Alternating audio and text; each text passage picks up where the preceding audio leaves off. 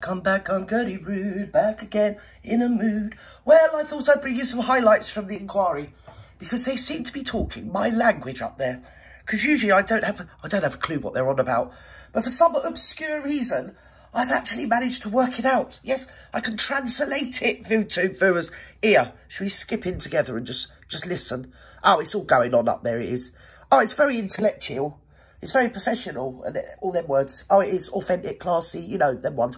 So let's go. Come on, what's been happening? Tell me. You called ministers Yes. pigs. Oh! Morons. Yes. Oh!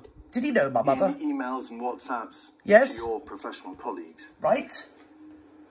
Do you think you contributed to a lack of effectiveness on the part of ministers? I'll answer that for you. Basically, he's a psychopath. So you see, going around calling people fuck pigs, and I won't say the word, but to see you next Tuesday or Thursday, either. Oh yeah, I'm still not really buying anything this pleb's got to say because he can't use an iron. And any person that can't iron their own clothes that they have to put on their own bodies, really, I don't need to hear anything from. There is no words of hallucinations that you can possibly illuminate me with. Thank you very much, sir. But we're going to hear him anyway, aren't we? Yes, he's calling everybody fuck pigs. Yes, morons. Oh, dear. He was probably reading our minds because I think, you know, there wasn't a home in the country that wasn't screaming that at the telly every bleeding day during the lockdown bleeding hooey. Come on. Let's hear it. No, I think I was reflecting a widespread view amongst competent people at the centre of power at the time about the calibre of... Competent? Right, I'm going to have to stop you there. I'm going to have to rewind you somewhat, Mr. Bleeding Comings and Goings. Competent. Now, I totally agree that every last wazzock up in Downing Street, they should just call it Wazzock Street, shouldn't they, really? Because it's where the wazzocks all seem to hibernate to and hang out in thereof, hereunto, whatever, herewith. Don't they? A whole load of them. Bleeding load of tomfoolery going on up there. Oh, walking down the street with a bleeding mask on. Oh, yeah, smile for the cameras. As soon as I open the door, he's only got his bleeding foot on the footsteps before he's ripping off the bleeding mask, grinning from ear to ear, like the insane bleeding poodle that he was. And I'm talking about bleeding Hancock. Of course he was grinning. He was getting in there to feel up his bleeding latest fancy piece, wasn't he? Oh, and this man. Oh, well, amongst the competent people, when you say competent, dear, does that mean competent by way of testing your eyesight on the M5? Is it that sort of competence? Oh, Specsavers, I couldn't get me, and my eyes were a bit foggy, so I drove with my wife and my kids all down the M5. I did, but I was only testing my eyes. I'm very competent, you know. Yes, I am, I'm competent. You're a competent bleeding idiot, a useless tool, that's what you are. Go on, man, hurry up. With a lot of senior people who are dealing with this crisis extremely badly. Crisis? Slow down, please, Mr. Cummings. Well, I mean, you know, he's going to go... he's going to tell you a lot of stuff that you're not really interested in knowing, are you? And he's going to, you know, fluff up the edges and talk round the bleeding point, isn't he, and the subject, and throw in this, that and the other, rather than get down and actually admit that he's a bleeding pleb. That's what he is. And the thing about that government is they literally just got in on 9th or 12th of December 2019. I can't think, don't care, can't remember, don't want to remember. Yeah?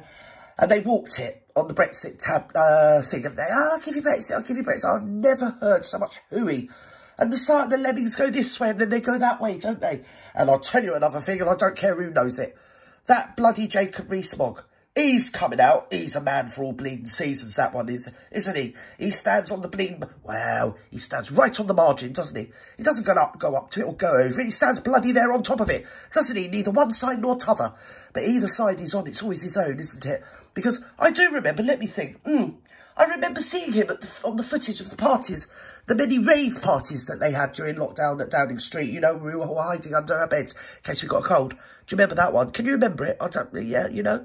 I just about remember my husband, and he died due to all this nonsense. Yeah, sort of vague thought, yeah, it's there somewhere in the back of my mind. But anyway, yes, so there you go. Jacob Rees-Mogg. Oh, he's he's a man for the people now. Oh, yeah, he wants all the inquiry, he does. Yes, he does. Yeah, he wants us all to forget that he was on the bleeding footage laughing at us. And he was laughing. I can't remember the details, but I remember thinking, you're a mug, mate. Yes, little Lord Fauntleroy, isn't he, Jacob Rees-Mogg? Oh, go on, man. Iron your shirt. Suggesting that your views... No credibility. revolting ways. Yes. Was shared by others?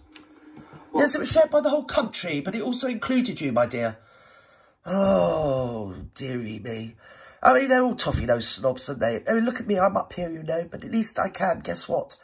I can actually iron my shirt. Well, probably I'm so rich, I just get them laundered and they deliver them. Yes, probably Filipinos working through the night, you know. But Dominic, yeah, he can't, he just cannot. Oh, he just cannot iron a shirt or wear a shirt. My appalling language is obviously my own. Yes. My judgment of a lot of senior people was widespread. Yes. What are poppins? And your judgment is so needed, Dominic, you know. Everybody's riveted. We're all sat here thinking, oh, Dom, dear Dom, tell us what's gone on, Dom. Bleeding jerk. Poppins! Oh, we've all got little acronyms. Yeah, can't help ourselves. Some element of the system. Yes. Did they call him a poppin with the people coming in behind your back? As soon as you went home, they go in and make Boris change his mind. And when you say people, who you mean is Carrie, don't you? Do you remember when everyone called her Carrie and Antoinette because most of the general public had a handle on what was going on, even though you were all trying to hide it? I do remember at that time as well, there was some, yes, data, lots of data, statistics and data, yeah, came out about the use of the old cha-cha going on around the Houses of Parliament. Or was it the Westminster Estate, as they euphemistically call it? Yes, they've been in and done the toilet tops, haven't they? Don't talk to me about toilet tops, because I'm a bit of a bleeding expert. And I know the coup on everything. Yeah, I talk to all the cleaners. I know all about it. Anyway, yes, they did. And they were putting the strips down, and no sooner did they go away, come back 10 minutes later, covered in shit again, wasn't it? Yes. So there's the problem right away. There is the problem right away.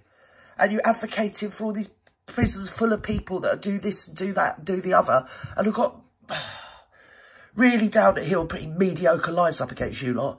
And you're all off your bleeding barnets up there. Yes. Oh, and that's, well, Carrie Antoinette didn't like you, and you didn't like her. You were just well gelled because she used to lie down at the end of the day with the Prime Minister and nibble in his ear. And whisper sweet nothings. Well, basically, she used to lay the law down to him, didn't she? Wasn't she in charge of his office in between getting up the duff and sprogging? Yeah, go on. Would not like what had been agreed. And in the best Sir Humphrey Westminster style, yes, they would wait for me and other people to not be around the Prime Minister, and they would pop in to see the Prime Minister and say, dear Prime Minister, I think that this decision really wasn't the best idea. Very brave Prime Minister. Idiot. You're just an idiot. Highfalutin, pretentious, inarticulate wazzock. Right. Listen to him anymore. Communications used, and other officials, no doubt. About his propensity to... Pretty much everyone called him the trolley, yeah. Yeah, trolley, called him a trolley. They should have called Antoinette that, shouldn't they, eh? Carrie Antoinette. Yeah, I bet they had a few names for that old bike and all, didn't they, bless her? Oh, I do remember during the lockdown, she sprogged out a baby. I think it was between sprogging out one and getting up the duff for the other one. You know when they were telling everybody to... have sex back to back and wear a mask. Do you remember that during the lockdown? Because I used to just die laughing. And if you go in the shower, wear a mask. Do you remember all that? And that thing was always getting herself up the bleeding duff. I don't know how that happened. I mean, did they wear masks? They should have worn bleeding something. Anyway, she was in charge of his office, wasn't she? Yes, she was. She was always in charge of his office. She was in charge of everybody, and moreover, she was in charge of him. Bleeding the complete inertia of that bulk of useless bleeding meat, I do not know. And everybody said, oh, he's got such a great personality. I'll tell you another thing as well. He does descend from aristocracy, so he's got there because of that, and he, not what you know is who you know, and who you descend from, and who you pertain to, what school you went to. Who is your alma mater, my dear? And these bleeding people come up from nothing, and well, this man is just a psycho. They're all divs. Hancock, Gove, all of them. Morons, come on. Change direction. It's a show trial. That Mr. Hancock... Mr. Handjob? ...is unfit for this job. The incompetence, the constant lies, the obsession with media overdoing his job. Still... Well, you see, this is it, because you can see just by looking at his eyes that he's a raging narcissist. It's probably sort of malignant, grandiose. Probably more grandiose, actually, with him, isn't he? Yes, I'm diagnosing him, you know. Rather in the way that he liked to diagnose all the old people and leave them to their fate along with bleeding Doris. Oh, well, they're going to die anyway, was what Doris is actually being recorded as having said on more than one occasion, yeah? Forgetting that he's only about 10 years younger than the people that were dying, the moron. I don't know who he thinks he is. Useless bleeding lump of lard. Oh, well, there you go. Come on. And these people at the back, it reminds me a bit Nurembergish, doesn't it, really? You know, all these people at the back trying to not fall asleep, trying to look very sincere and engaged in the whole proceedings. Just a show trials. Nonsense. Absolute nonsense. I'll tell you what, they'd do exactly the same again if they could, because it weren't about that. They knew. They were quite happy. They had a little bit of power. They walked into Parliament. They knew that whatever they did, they could get away with it because their majority in Parliament was so massive. And obviously he was going to be seen akin to Churchill. But Churchill actually led the country fighting real people, not an imaginary bogeymen. I mean, it's Boris, the absolute melt. Deployed the army onto the abandoned streets of London with their guns. I mean, what were they going to do? Shoot a bleeding germ? Bleeding fanny. Come on. No serious testing in care homes. His uselessness is still killing God knows how many. This morning, And you see, another thing is, straight away, the old people were so expendable. The children, like I've said to you before, on the at-risk register, how many of them were killed? Oh, it's got to be 5 or 6 that have been in the public domain. There's probably a lot more that we don't know of, or that were seriously abused during that time. Yeah, it didn't matter. They don't vote. Old people don't vote. By the time you're old, you're pretty wise to both of those bleeding lot, aren't you, really? It doesn't matter if it's socialists or Tories or whatever. You're pretty wise to it by then. And you're not really putting anything into society. I think it was the 100-year-old, what's his name, Kissinger, who called us useless eaters. Oh, no, that wasn't. That's a little German chap over in the 40s in Germany, wasn't it? Yeah, or was it Goebbels? Goering? Oh, dear, one of them. Anyway, useless eaters, people that aren't putting anything into society.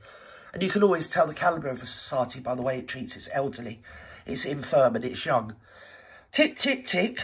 The next time you go into a voting box to put a tick, just remember they put a tick against all our bleeding folk, our old people, our mums, our dads, our aunties, our uncles. I'm not mine, she died 20-odd years ago. But so many people, I know so many people that needlessly lost. And it wasn't necessarily due to the coof. It was due to other bleeding things. I know somebody that was ill, and all their life they paid in not only to the national health in a big way, they had private, healthcare. And they wouldn't touch them because of the coof. Yes, he died. He died. Didn't get any help. Died. Didn't care. Fuck it. And he was actually providing a lot of jobs for the community. He was a big employer, you know. So it isn't just, oh well, they used to see it as they're in care homes, he gives a shit. There was a lot more people than that died, and it wasn't necessarily, as I keep saying, of the coof. It was their ineptitude, all of them. That bleeding Kerry Antoinette. Oh yeah, we're going to get married. It's lockdown. Oh, what I'm going to do, because I'm very important, everyone, everyone's looking at me, look at me. I'm half-licious. I am. Oh, I can't understand why Kate's dress designer won't design me a dress. Well, because look at Kate and look at you, to start with. So in that vein, she didn't want the tabloids to get hold of the fact that she was getting married. They didn't care. Do you get me? So she went and got 2 dresses made, so she could whip up all the store with is she going to wear this one? Is she going to wear that one? Bleeding old horse rack. Bleeding clothes horse. Oh, my God. Literally nobody cared. You're just the wife of the Prime Minister. I know you inveigled your way into actually running his office, which is basically running him as well, isn't it? And doing everything else for him. So we won't go there. Then catching the premiership. Yes, spermatozoa. Yes, and all that. No one cares. Literally, it's egos. You get rid of your bleeding egos and get in nose to the grindstone and do the bleeding job. That's all we want. Get paid enough. Melts. Come on. You're addressing this to Mr. Johnson? Yes. Must ask him when we will get to 500,000. I must admit, he did have Hancock's number, didn't he? Where is your plan for testing all care home workers weekly? Yes. If you could go, please, to the bottom of... Did you have shares in the testing company that was creating the testing kits then? Because any time that any of you come out with anything like that, it just makes me think, what are you making out of it? What interests are poking you in the bum, back, elbow, whatever? Hey? I just don't trust any of them. And him sat there like a snake. He's lower than a snake's belly. And, well, the inertia of our Prime Sinister was only equalled by that meddling bleeding viper of a wife of his. And I'm not saying any more than that because I get into trouble. Because it did came out. Oh, he let it be known in all the papers that he doesn't like, or she doesn't like, people calling her Carrie Antoinette. Yes, it's upsetting her feels. She don't like all the backlash. So she should have thought of that before she started an internecine warfare with that bleeding crazy. You're all as bad as one another. A luckless lot, you know.